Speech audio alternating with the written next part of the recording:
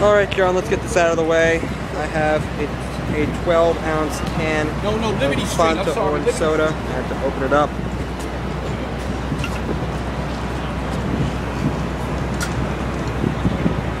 I can't open it up, I gotta use a key.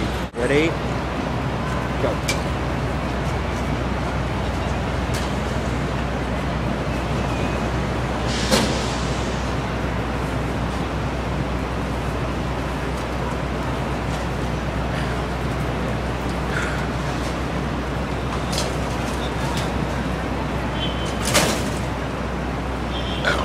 Oh my god.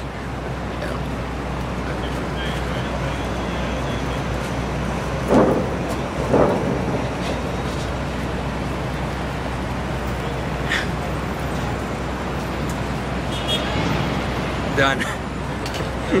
Wow. That might have been the biggest proof I've ever had in my life.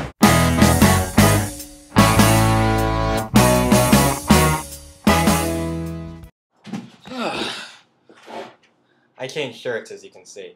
Good morning, Quidditch fans. It's Wednesday, June 15th, 2011. That was some great orange soda, by the way. That was wonderful. I had some cupcakes later after that, but I didn't film that, so you'll miss out on the wonderful Nutella-covered cupcakes. This week we're talking about comedy.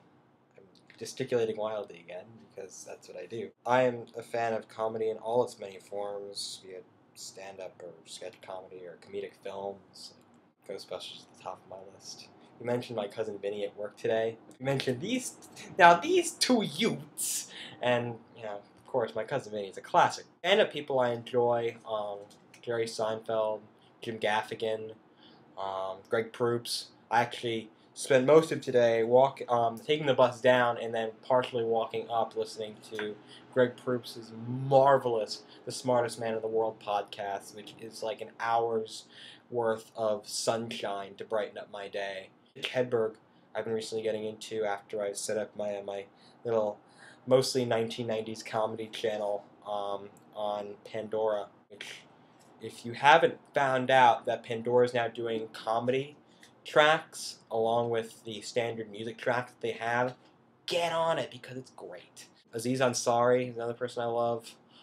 Joe Wong, who is, I believe, a Korean-American stand-up comedian. He is absolutely great. He did a bit once on David Letterman's show about the sign, "All employees must wash their hands," which means the owner doesn't have to wash their hands. For some reason, I really enjoyed.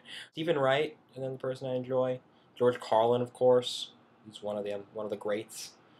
Yeah, that's a pretty good amount of people. So those are people you should start listening to or watching on YouTube. The videos of them are plentiful. This week's question, I'm going to do the habit choosing. I'm able to do it this time around finally. It will be a question, it won't be a challenge. Had a choosing song this is. I'm singing like Yoda now. Robin. I'm going to say, because I have the, I'm getting started reading Neil Gaiman's comic, What Happened to Kate Crusader. Who is your favorite superhero and who is your favorite supervillain? Robin, I'll see you tomorrow.